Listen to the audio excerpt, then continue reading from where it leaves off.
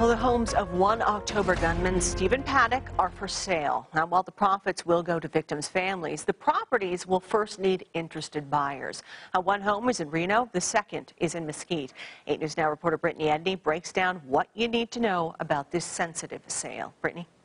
Christy, and tonight we looked into whether or not these homes are receiving any interest and how the Paddock name could impact the sales. The two homes of Stephen Paddock may soon have new owners.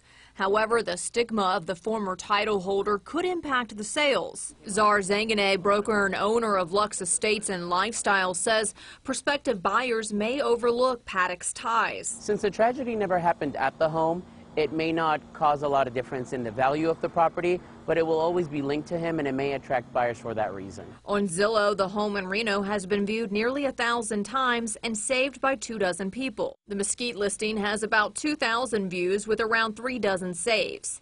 Each home is represented by a different realtor. A property that's high profile, especially in a negative case like this one, sometimes could be challenging to sell because people will try to avoid the home.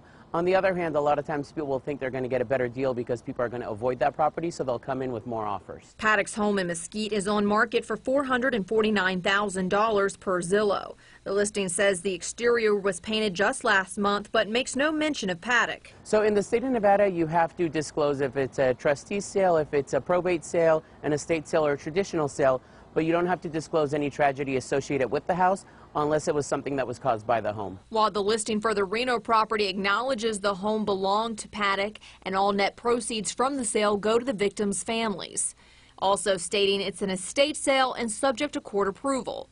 The 1,400 square foot home is on the market for $399,000. I don't think the stigma of these homes are going to prevent them from selling. The home will sell. It's either going to sell slightly below market to somebody who's looking for a deal, or it's going to sell to somebody who wants the home because they think of a future value.